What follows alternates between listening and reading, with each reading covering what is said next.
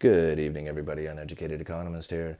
So, a lot of you know who follow me on this channel know that I read a lot of Federal Reserve speeches and some past speeches, and one of them was a Ben Bernanke speech from 2002 talking about credible threats, and he described credible threat as with the story of a guy who invented a gold machine, and with this gold machine he would be able to produce as much gold at will for pretty much zero cost, right? And the moment that the information about this gold machine hit the markets, the price of gold would immediately plummet, even before the guy produced a single ounce of gold, right? Just the credible threat alone would be enough to move markets. So when I came across this, I think it's a speech coming out of the Federal Reserve Bank of St. Louis, and it's titled, "When Quantitative Tightening is Not Quantitative Tightening."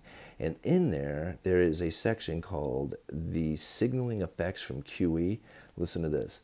However, QE was not implemented in ordinary times, and the actual effects of QE appear to be far from neutral. There are many ideas about why this may be so. A leading theory is that QE did not have direct effects on the economy, but did send a credible signal about how long the FOMC intended to keep the policy rate near zero. One set of estimates documenting important signaling effects from QE comes from a 2014 paper by Michael Bauer and Glenn Rudbush. They estimated the effects of QE announcements on forward rates and found that a sizable part of the effect was due to expectations for future policy. The signaling argument seems to work reasonably well if the policy rate is near zero. Well, isn't that something? No wonder why Kudlow wants those interest rates so low, right? It's not to stimulate the economy when the economy is rocking and rolling and unemployment is as low as it is.